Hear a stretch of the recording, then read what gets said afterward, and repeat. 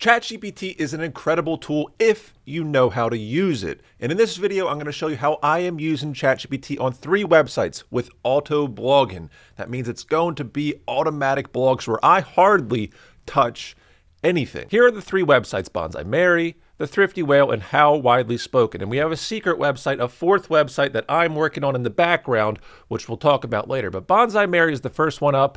It's about bonsais and indoor plants. So let's go to Google Search Console. This is in the last 6 months. The traffic is good, but we have a problem. So I'm doing auto blogging, which means that this is just automatic. I'll show you how to post automatically.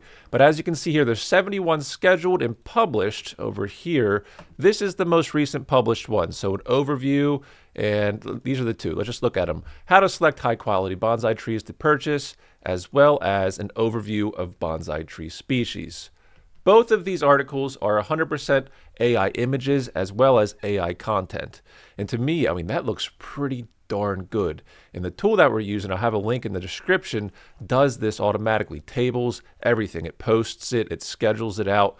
Pretty insane. But what we have to do here with Bonsai Mary is Control C, and we're going to push this up here. And basically what this does, it checks if it has been indexed on Google.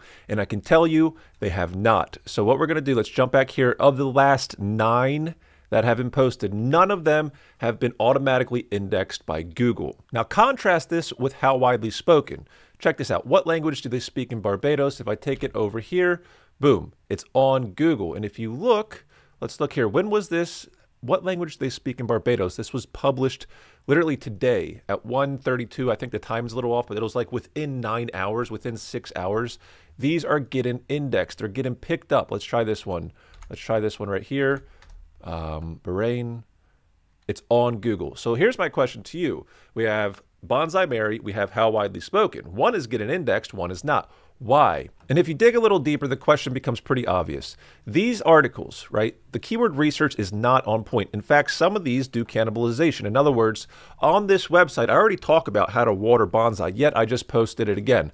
Big problem. On top of that, maybe How Widely Spoken has some, more authority, but I guarantee you there is no keyword cannibalization, and these are very to the point articles. So you need to make sure if you're going to do this tactic that you are doing your keyword research really, really well. On How Widely Spoken, these are the articles we just did. These 2 right here, keep an eye out for those because I did those a while back, China and Singapore, but all of these other ones were like in the last week. And look at the impressions. I've already gotten clicks on Algeria, Burma, the impressions are there. Look, Argentina, Albania, look at the impressions. This means that Google is liking what we're doing here, and it only takes 1 click to post these blog articles. To show you how easy it was, this is one of my master lists for this website. I have a lot of other things we're going to talk about, but I've done all the things in yellow. They're scheduled out 1 a day. If I wanted to push, say, these articles right here, Control click, right? Control C rather. I come here, bulk article generator. I come here, and I more or less run it. There's a few specs on it, but that's how easy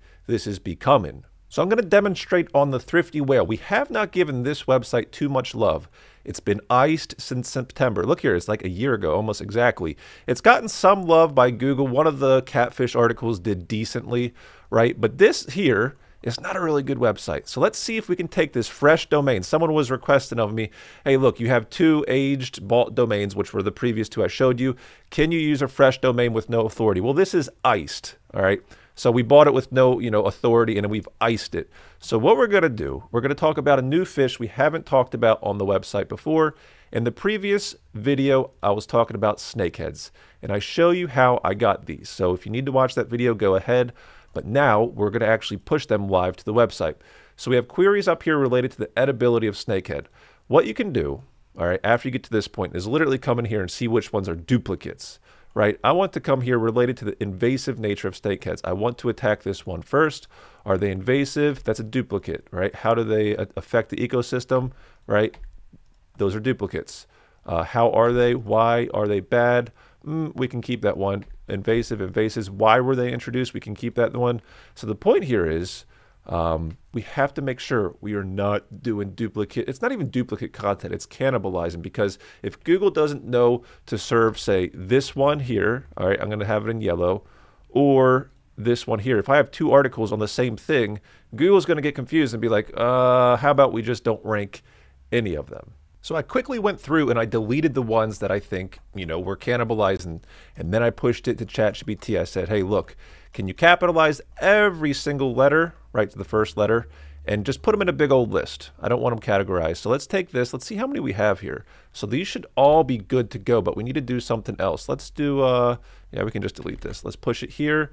How many are there? There's 61. These are question, answers, question, answer, right? These are different than what we're going to continue to do, but these are great. But I want you to keep an eye out. This is so important if you're going to use this tactic. Why are snakeheads illegal in Florida? All right, show me where all the states are or location based, because you can build these out, right? Do you see any? I think I saw Maryland. I'm going to Control F Maryland. How did snakeheads get to Maryland, right? All right, so now we have to ask ourselves the question, how are we going to write these? And then how are we going to make it so that we can actually rank with these articles? Now we know we're going to write these articles. These are question answer articles. We're going to write them, but these ones I pulled out because they're location based and we're going to do something special with them afterwards. But first we're going to Control C.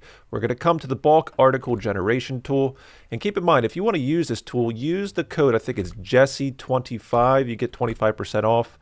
It helps a lot. It is an affiliate link, of course, but nonetheless, bulk article generation, generate NLP. The main keywords, check this out, this matters.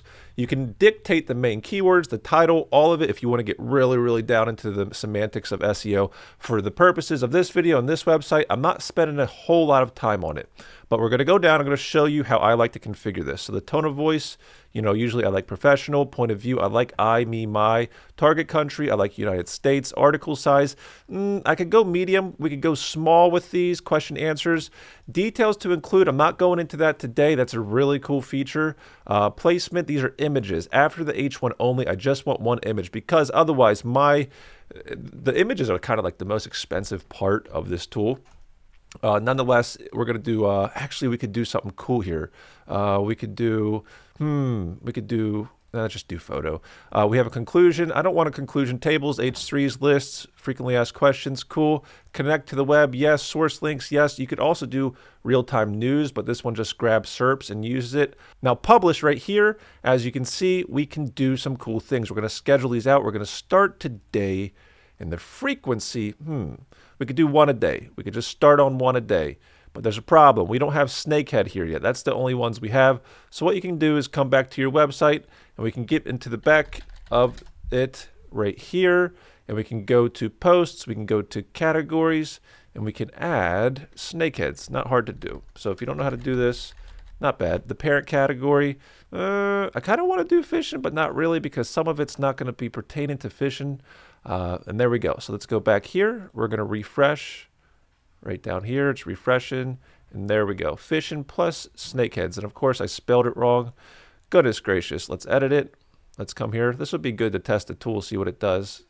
Snakeheads, right there. All right, right there. Okay, we got to save it, update. Wait for it to save, and then we're going to go back. It'll be a good bug feature to see what this thing does. All right, come back, refresh. Look at that. It updated. Cool. Schedule. So we're going to start today, one a day. No tags. URL should be like, you have to make sure you're doing this one right. URL should be like main keyword. So if your main keywords were a little, funny, if you were trying to get a little cute with it, I would go with the title. But they're the same for this one, so it doesn't really matter.